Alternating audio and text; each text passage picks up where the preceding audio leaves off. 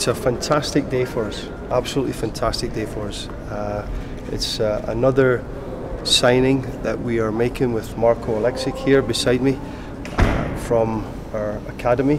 Marko has been a part of our academy for 3 years. Worked under the excellent tutelage of Jeff Paulus and Paul Kelly, and now with Eric as well, looking after him.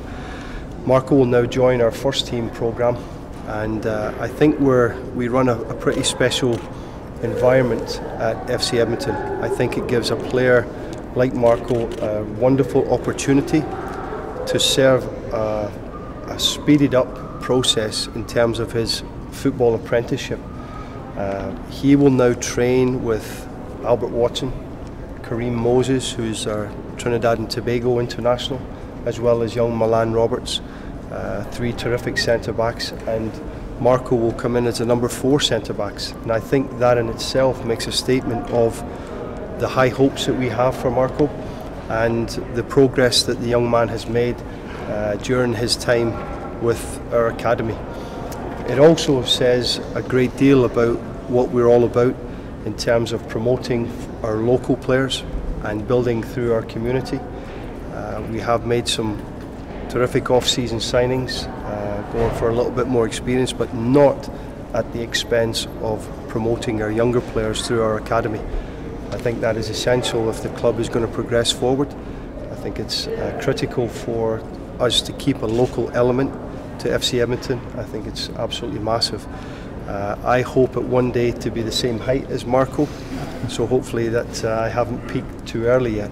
But Marko is a centre-back, and a talented one at that. He's on the fringes, hopefully, of a national team call-up, and I think the fact that he will train on a daily basis with our first team players will help to speed up that process, that we have yet another player that will go from our academy ranks into our first team ranks, and as well as our national team. We've had Hansen Boakai and Sadi Jalali already come through this system, and we have the same hopes and aspirations for Marko. So I actually should be his agent standing here. I've spoken that highly about him, but it's what I believe in my heart and what we believe as a technical staff that Marko will bring to the table to us. So the future looks very promising for FC Edmonton in terms of our youth. We definitely have an abundance of talent coming through. I just did a coaching conference in Toronto this past weekend and had the privilege to work with some of the TFC players, and I can assure you that we're along the right lines of what we're doing with our academy, with what I saw on the weekend. So I'm very excited about the work that is going on. It's an exciting day for us with FC Edmonton. I mean, we're now just going into our 5th year. That's, from what I've been told, the longest we've had a professional soccer team in Edmonton so far. So that's exciting. We did better last year than the year before, and we'll do better again this year. We've always had a preference for Canadians where we could, and have from day one, and that goes back to the roots. And the roots were getting into soccer as a vehicle to give back to the city and give back to the youth. It was an exciting time when we first started our academy in the high school for the high school youth and the reserve team, and then so much nicer last September when we were able to add that on the female side. We've been working very well with the Alberta Soccer Association. They're great to deal with. So that's also exciting, and now to have another young fellow who's developed through our programs to come up into the first team.